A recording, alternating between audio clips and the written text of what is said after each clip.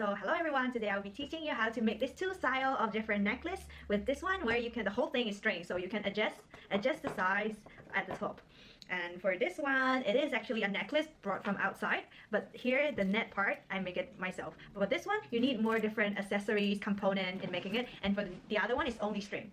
So we will start with making how to make this one, the whole thing as a string only. So this is the crystal that I'm going to demonstrate for today, and this is called Sphatik crystal, energized by my guru Swamiji.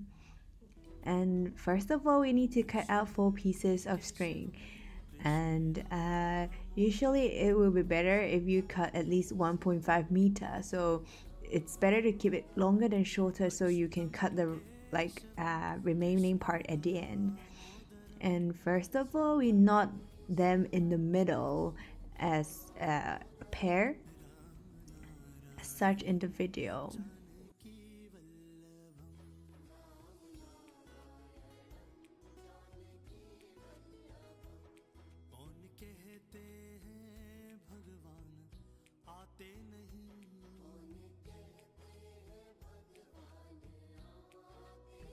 So now we have done the 2 knots as such, and then we need to make them connect to each other as a square like here. So always refer back to your crystals to see the size of how the square should be like. Always make it smaller than bigger because you don't want your crystal to fall out from the bottom.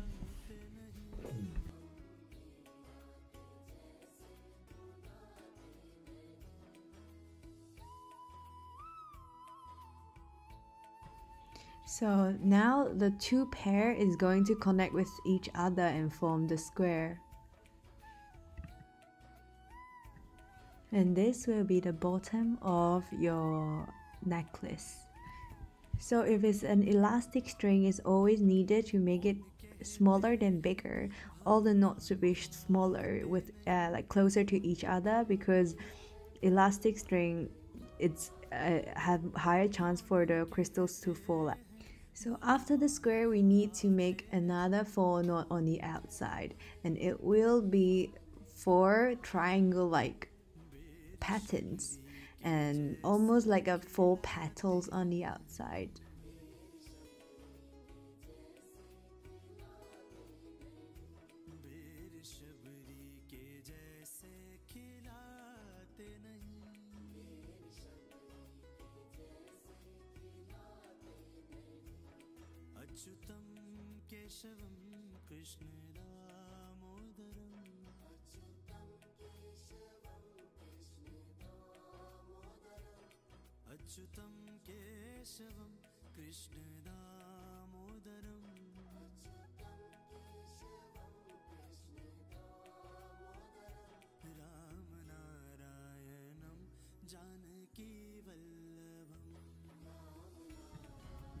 So now all the 4 petals is done.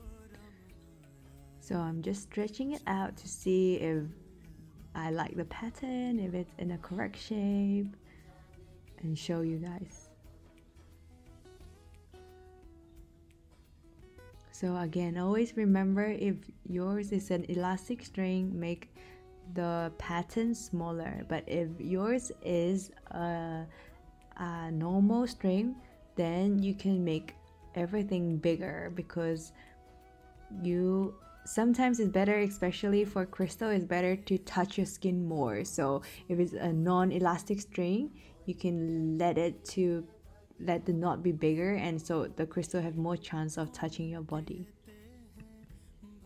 So now you see we are making the third layer. So it's the petal outside the petal.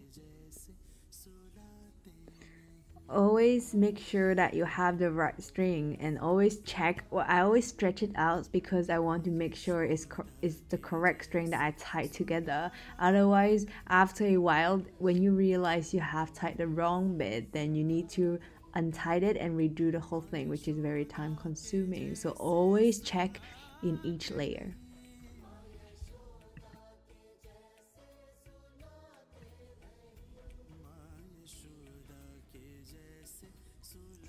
So as you see, it's another layer done,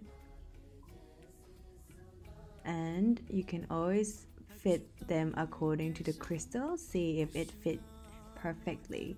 And even if it's not like a linga shaped crystal, you can still use this method, but you need to reference back to your crystal even more when knotting it.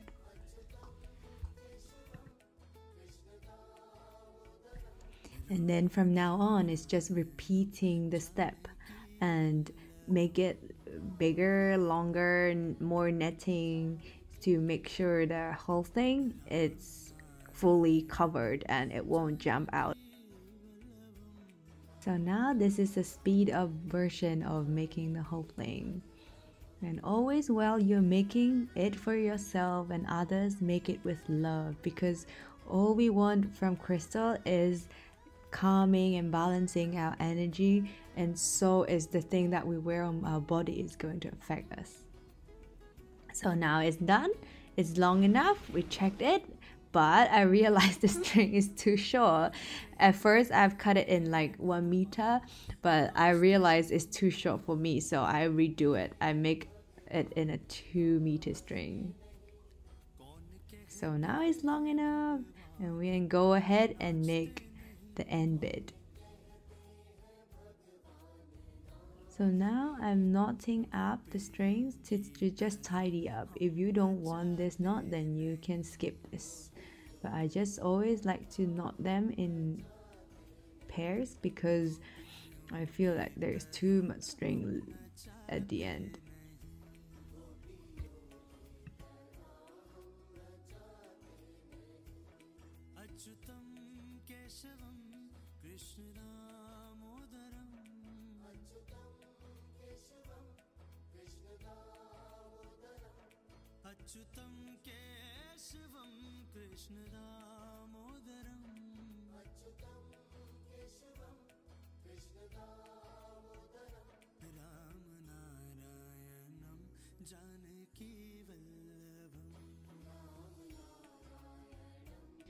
So now I need to stretch out all the string to make sure they're in a straight line, otherwise after you finish they will be untidy.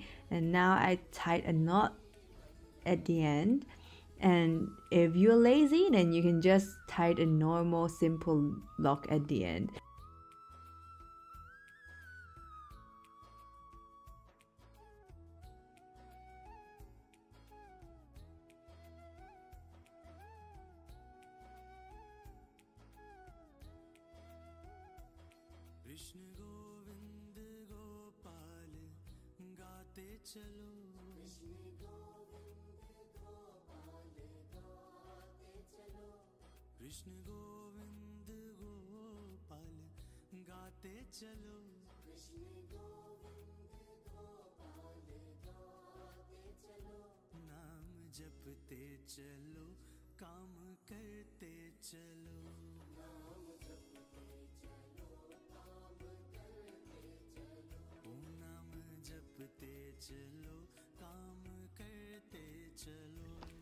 So now one knot is done. If you want to make it adjustable, the length adjustable, then you need to go ahead and do another knot. So choose the right bit of the string and then just tie it back onto the other side.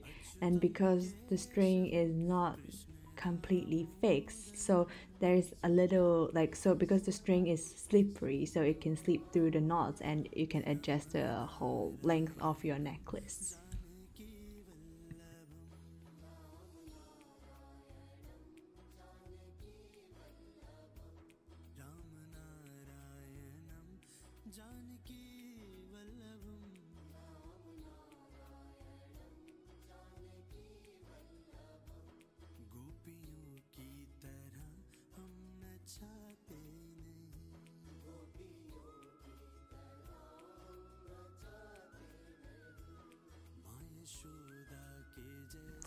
So now after you finish knotting them together, you need to tidy up the end bit and do another knot just to secure it so it won't slip out the whole thing.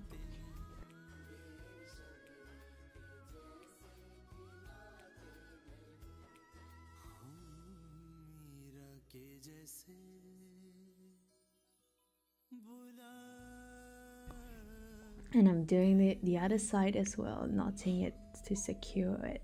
And then cut the end bit. Always make sure you don't cut it too close to the knot, otherwise it would slip out quite easily.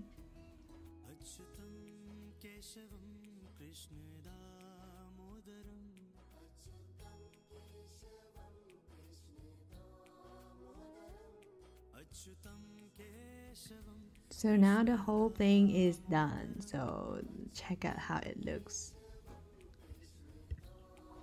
So now it's done. Actually, the benefit of using elastic string is it kind of hold the crystal stronger, but the downside is if you stretch it, it's actually possible to take the crystal out.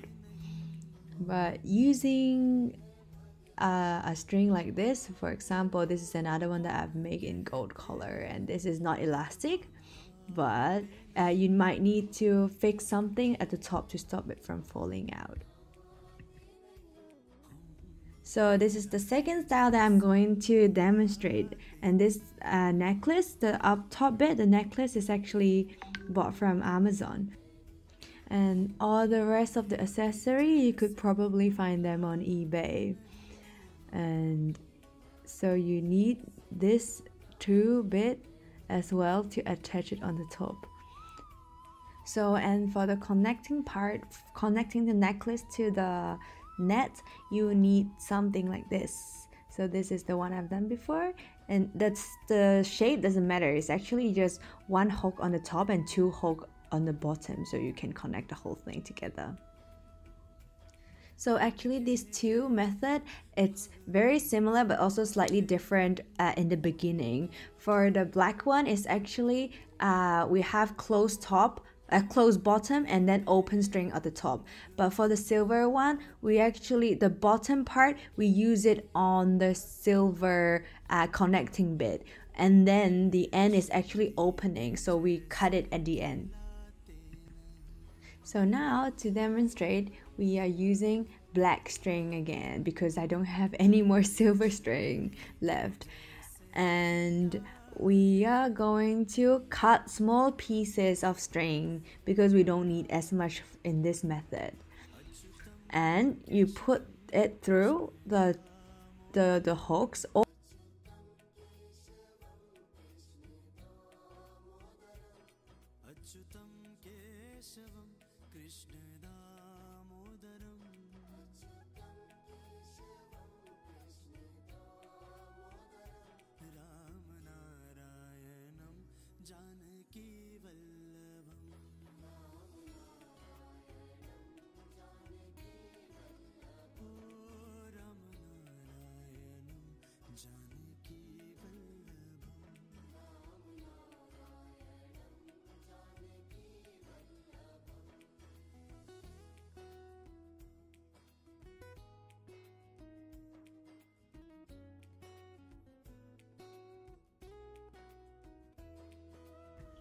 So now as you can see, all 4 are done. Always try to make it in the middle so all the string has equal length, and you have 8 string that you can deal with now. And first of all, connect the one in between. Actually, now we are making the bottom bit just like the first method, but in here we use the, instead of using the string to be the bottom, we kind of use the silver hooks to be the bottom. As you can see, we are tightening the knot in between of the 2 hooks. And then repeat it on the other side. Always try to make this tighter if you're using an elastic string. If you're not using elastic string, then you can make it slightly bigger, but not too big, but because it might fall out the crystal. And then you're connecting the both side together, the both hook in between. You tie the knot to put them together, and So now you're doing the fourth knot as a square again, just like the first time.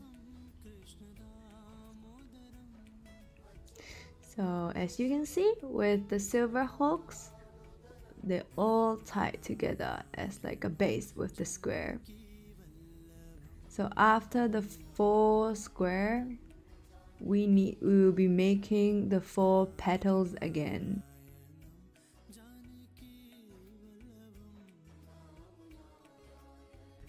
So it's just repeating the whole process now.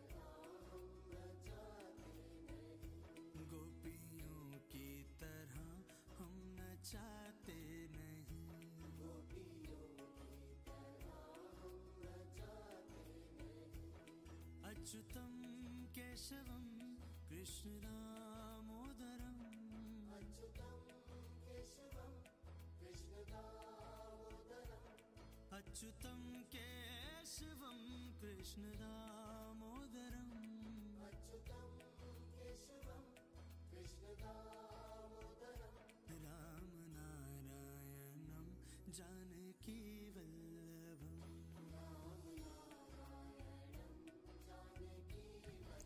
Just like in the first one, always check with your crystal.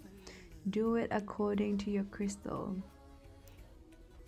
So make sure it won't fall out and it's a perfect fit and you like how it looks, so you don't need to untie the whole thing if there's any mistake.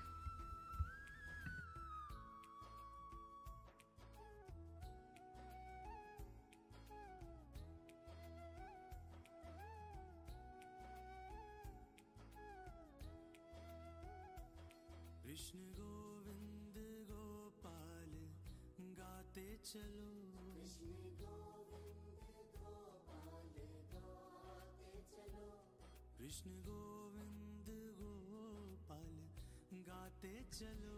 And then in here, now I'm done. The whole thing is long enough and I'm checking it with the crystal. So if you like, you can make it the hole bigger or smaller, but the bigger one is best for the crystal to touch your skin a bit more so it can build the relationship with your crystal. But for elastic string, make it smaller just in case if it falls. And then in here, to end the whole thing, we need this silver thing which has holes on the top and bottom to finish it. So we put the silver bit through all the string.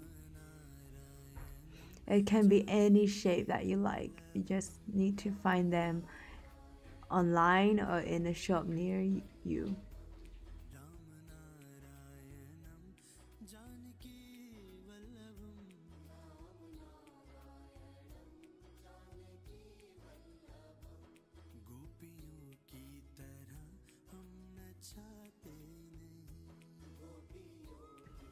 So now I put the stone inside to check if the whole thing fit together. To secure the silver bit, you need to tie the knot bigger. So always at least 2 knots at the end so the silver bit couldn't come out.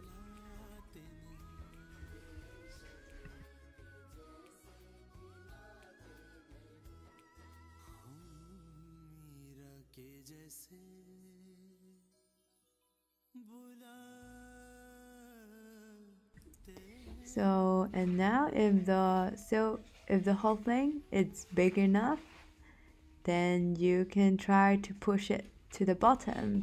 Make sure, this is very important, that it won't fall. It has to be really big, so it's not really big, but like just big enough for it to hold the whole thing together.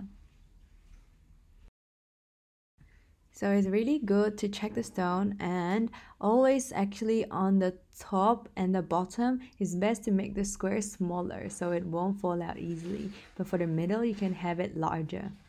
So this is the end of this demonstration, and hope you guys like it and enjoy your crystal, your Atma Linga.